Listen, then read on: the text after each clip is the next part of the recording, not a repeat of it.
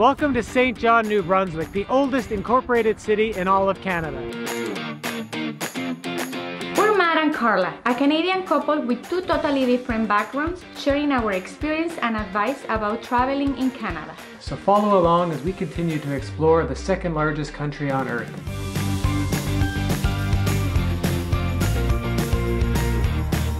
Well, since the weather is so nice today, we're actually going to kick things off by going out of St. John's just by 15 minutes to what's ranked as one of the #1 things to do here, Irving Nature Park. So according to this map here, there's a whole bunch of hiking trails and observation points. So we're going to go in and see what we can find.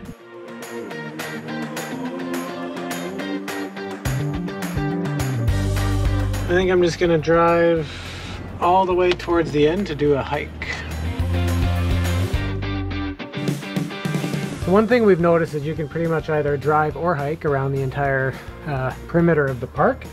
And there's all different kinds of trails. We don't have time to do all of them, but we wanted to do right at the very peak. We've assumed that that has really nice views of the ocean. So we're starting with the Heron Trail, which is 2.9 kilometers, says it's an hour and a half and that it's easy. Let's get started. The mosquitoes here are terrible. Oh my god.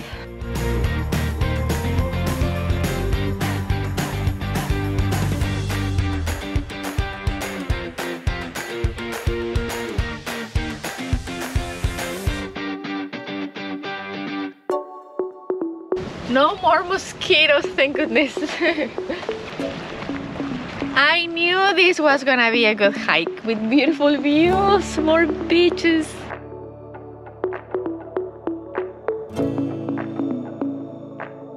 We're in the Heron Trail, and that's the Frog Trail. But I think on the Frog Trail you're supposed to hike it like this, huh? I don't know if the frogs jump like that, baby. The Frog Trail is not like this. It's like this.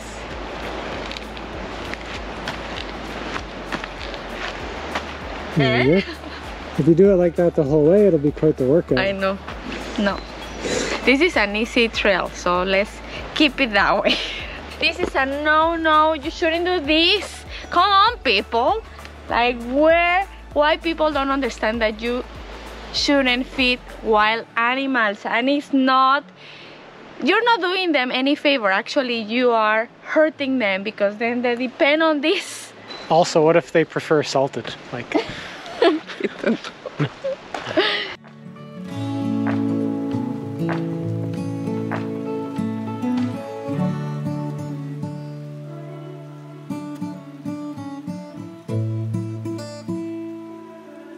Well, it looks like we've made it to the peak, the very top peak of the park, and I'm pretty sure that means we're about halfway. Let's just confirm that. Yep, halfway, and there we are, right at the peak.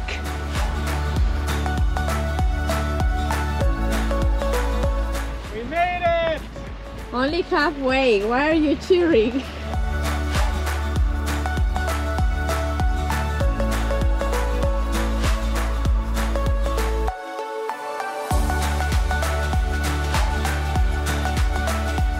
Alright, well it looks like we made it to the end of Heron Trail. So yeah, pretty easy walk, very beautiful, lots of beaches. Now we're gonna go through the middle of the park to get back to the car. Look, something else to like about this park. They have barbecues.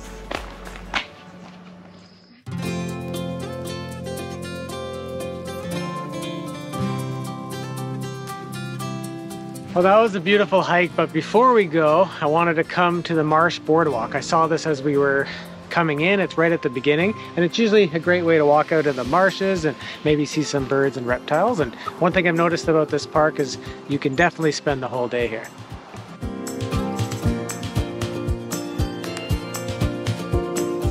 Well, we didn't see too many birds, No. Just a few seagulls and some small shorebirds. But I'm pretty sure you saw A seagull catching a crab or something. So poor little crab, he didn't make it today. We actually also saw a baby porpoise, thanks to Karla. Well, we She think. spotted it. Well, it was something like that. It wasn't a seal, so that was pretty cool, but too fast for us to get it on camera. But either way, it was a great way to end our day here at Irving Nature Park.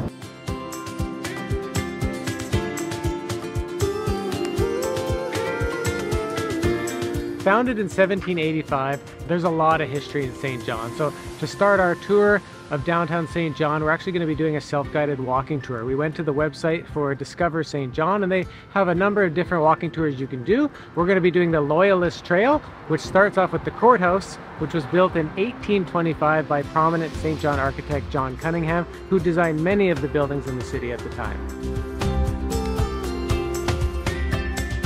Just across the street from the courthouse, we made it to the old burial ground, which has some graves dating back all the way to 1784.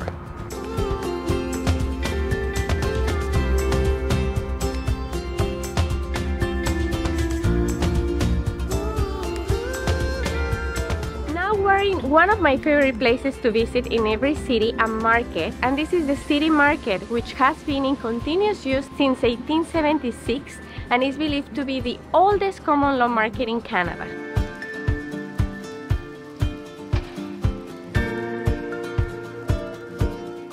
Too bad that we're not hungry because there's so much food and restaurants here, but one of the cool things we've noticed is that the ceiling resembles a ship's hull.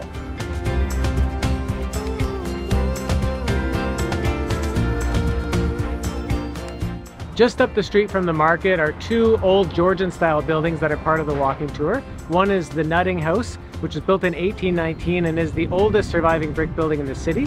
We were looking for a sign, we couldn't find one, but it's the one right on the corner. But just across the street from that is the Loyalist House, which was built in 1810 and is now a museum with period furnishings. This building is a well-preserved example of the homes built by prosperous United Empire Loyalists and their descendants. Constructed by the merchant David Merritt, this house was maintained with minimal change by 5 generations of his family, who lived here until 1959. It's one of the oldest residences in the city and an important survivor of the Great Fire, which destroyed much of central St. John in 1877. One of the cool things about visiting old historic houses is seeing the things they used to have. So this used to be what would have had soda or pop, as we call it, and this is supposedly how it got its name. This is what would block the pop and keep it carbonated, and when you push that it would make a pop, and you could drink it, so that's why we call it pop. We're now continuing our walking tour, and just up the street on Carlton Street is St. John's Stone Church. Completed in 1825, this was the first stone church in St. John, and it's now a National Historic Site.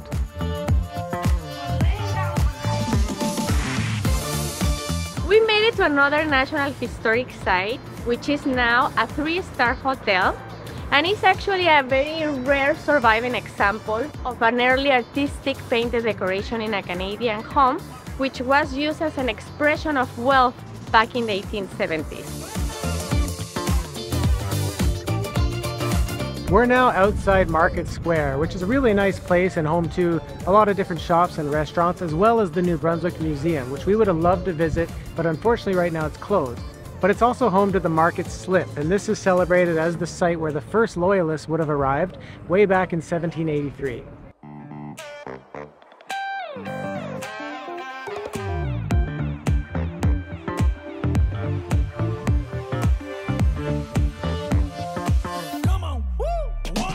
After wrapping up our walking tour of the historic part of St. John, we're now at the latest attraction, Area 506 Container Village, which is full of shops, places to eat, and occasional live music.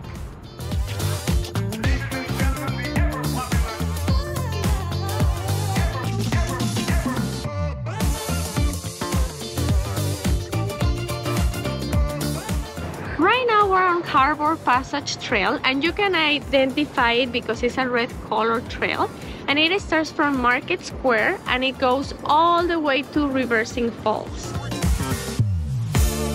It seems that there was a small break of the Harbour Passage Trail in the middle because there was no red trail. But at least you can keep on the sidewalk, and it's a little bumpy, but it's not very long, just a few minutes.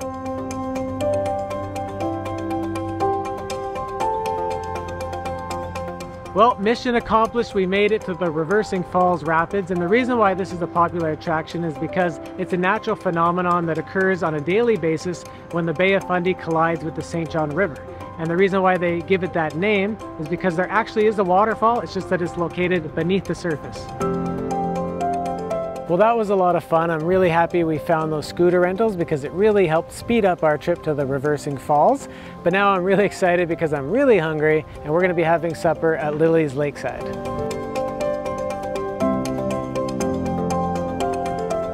What a beautiful day to sit on the patio with a view of the lake. And there's so many good things on the menu, but I decided to go with the seafood linguine and the Alfredo sauce, and Matthew ordered the fish tacos. It's good. It has like shrimp, mussels, lobster, Parmesan cheese, and garlic toast. Yeah, it definitely was a hard decision, but we ultimately both went with seafood because we're still on the coast. And yeah, this one has blackened haddock with a mango salsa and spicy mayo. And they're actually huge.